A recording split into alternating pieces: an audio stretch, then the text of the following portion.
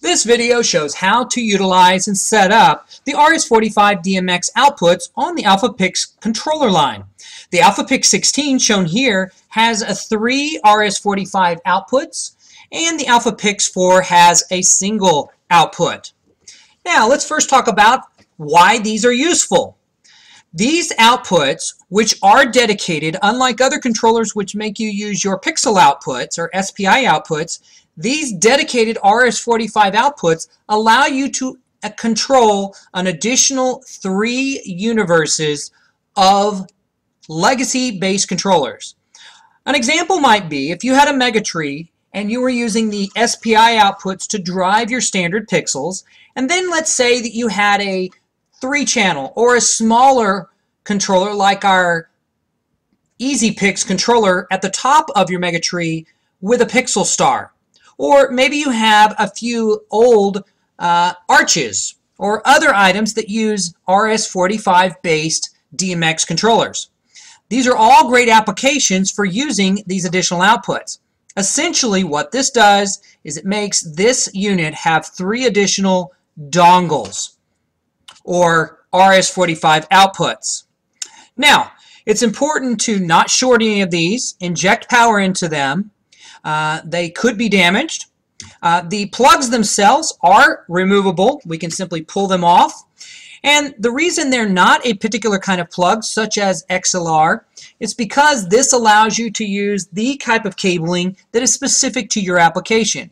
For example, if your device is a legacy device that uses XLR 3-pin, you simply take an XLR cable and connect the cable into here. If you're using 5-pin, same thing. Or if you use the very common RS or Cat5 cable, you will be able to use that with this also. Now, on the controller board, there are indications for RS485, and there's an individual per pin output, and they're labeled here DMX positive, DMX negative, and then finally ground.